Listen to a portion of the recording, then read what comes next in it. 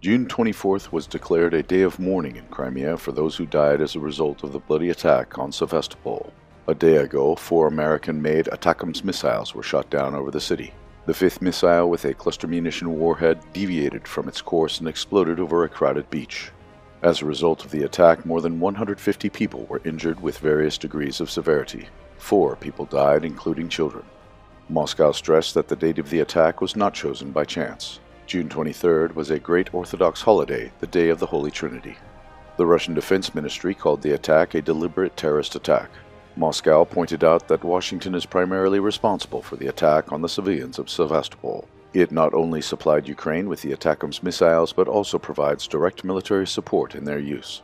All flight missions for American missiles are set by American military specialists on the basis of American satellite intelligence. The designator of yesterday's missile strikes on Sevastopol was an American RQ-4B Global Hawk UAV that operated over the Black Sea for hours.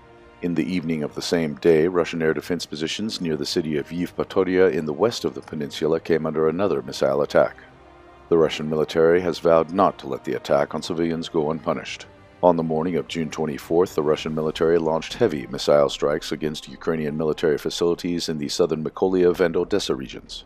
One of the targets of the attack was reportedly the launchers of the US-made HIMARS MLRS deployed in the Mykolaiv region, which were used for the attacks on Crimea. The residents of the city of Odessa also woke up to a series of loud explosions. The so-called Russian retaliation strike destroyed a large warehouse of NATO missiles and artillery ammunition in the port area of the city. Russian caliber missiles struck Western-made missiles stored at a warehouse at the local heavy crane factory. A dozen foreign mercenaries servicing the NATO missiles were also reportedly eliminated. Local residents confirmed the prolonged secondary detonations as a result of the explosion of ammunition stored at the factory, but Ukrainian propaganda continues to assure the public that another alleged civilian facility was hit. Massive Russian strikes throughout Ukraine are likely to continue. The day before, ships of the Russian Black Sea Fleet attacked a Ukrainian base on the outskirts of Kiev with cruise missiles. Russian forces struck targets in the Zhytomyr, Ternopil, Kiev, Dnipropetrovsk, and Kharkiv regions.